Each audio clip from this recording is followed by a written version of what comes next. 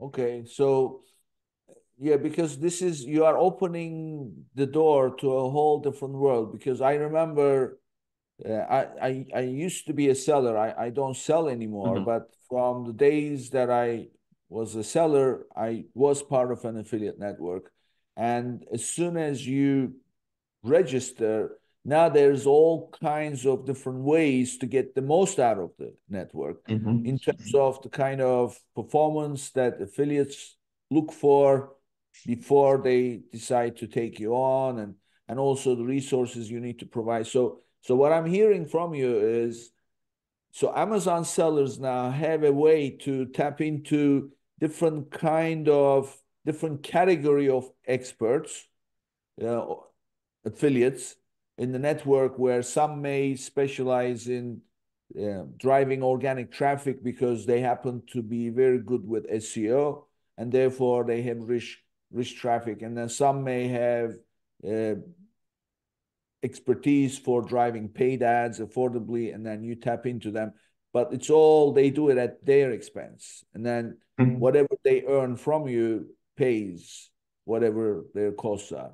That's what you are talking about, right? Yeah, yeah, exactly. I mean, in many ways, you can almost think about it as arbitrage. Like a lot of them are so confident in either their media buying skills or their content creation capabilities or the audience that they've built. They're willing to spend time, resources, and money on those things, knowing that they're going to earn money on the back end from commissions from advertisers, sellers. And yeah, that's the name of the game, is like that's what allows you to tap into all these different channels. These people are so good at what they do. The way they make money is by partnering with brands like your audience. So Yeah.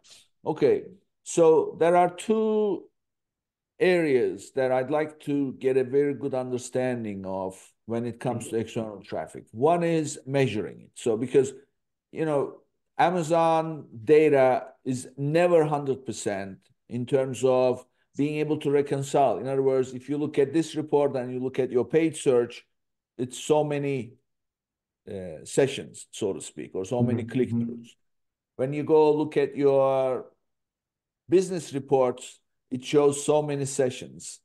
And there is no place for you to go see where your organic traffic is, because there's no report that says here is your organic traffic.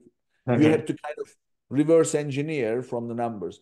And in that mix, the unknown is the external traffic. So, Mhm. really, in my book, there are three types of uh, traffic that, as a seller, that you want to know what is taking a share of the sales: paid sales, external traffic sales, and organic sales. So in this case, the way to measure external traffic is using the attribution tags. If you don't use the attribution tags, you don't know what it is. So when it becomes an affiliate network doing it for you, how does the measuring work? Let's get into that part and clarify. Absolutely. So you're absolutely right in that, the Amazon attribution tags are going to be your key to measuring the unknown. Traditionally, you don't know about your external traffic, whether that's your own sources or organic, third-party sources. Amazon attribution is unlocking our ability to measure that. Now, an affiliate network like Levanta, the sort of like core functionality is plugging into Amazon attribution and using those Amazon attribution tags to be able to like segment out traffic by affiliate. So, by default, attribution tags are one per ASIN. You can create an attribution tag for this ASIN for your Google traffic, and you can create another attribution tag for your Bing traffic. Well, you can think about that the same when it applies to affiliate. We're going to create a unique tag for each ASIN for each of your affiliates. Influencer A is going to get a different attribution tag. Content creator B is going to get a different attribution tag, and that we're leveraging the fundamental tracking that is given to us by Amazon attribution. That's tracking clicks, add to carts, conversions, sales. And then, of course, with that information, you're able to say, okay, well, on a 15% cost per sale deal with influencer A. So a network like Levant is able to say, okay, well, if influencer A drove, 100 sales over the course of this month, you now owe them 15% of all those sales. And an affiliate network, of course, handles all the billing for all of those, influencer partnerships.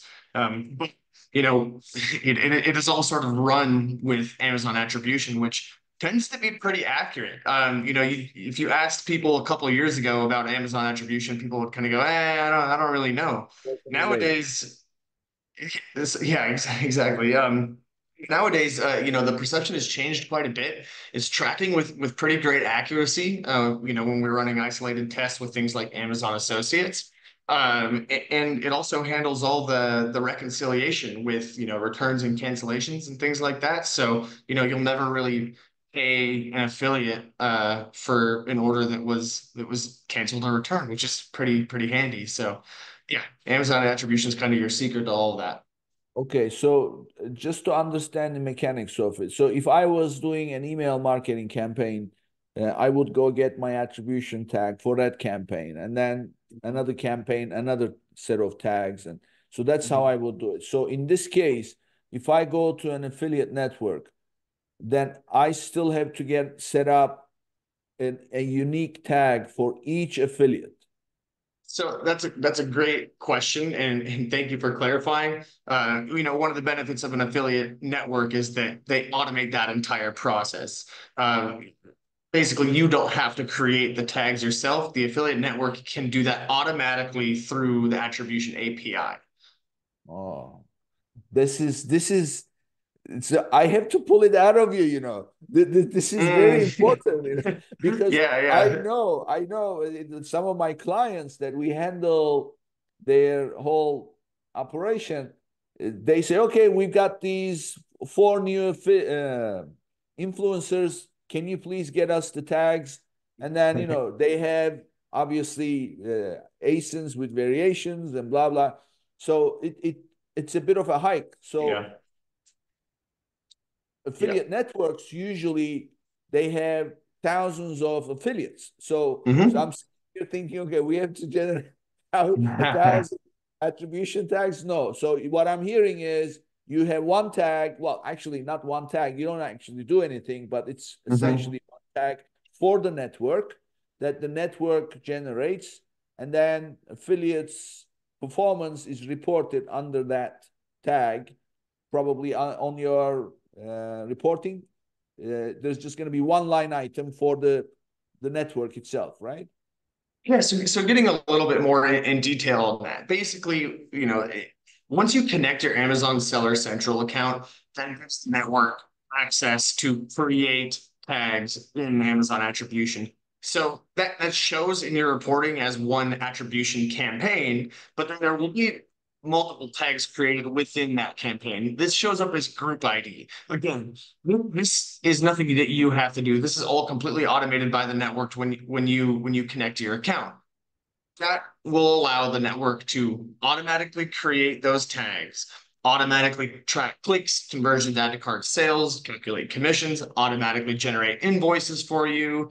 Like basically automate your entire affiliate program from start to finish. You could all you really have to do is set your commissions and choose which affiliates you do and do not want to work with. Everything else is fairly straightforward.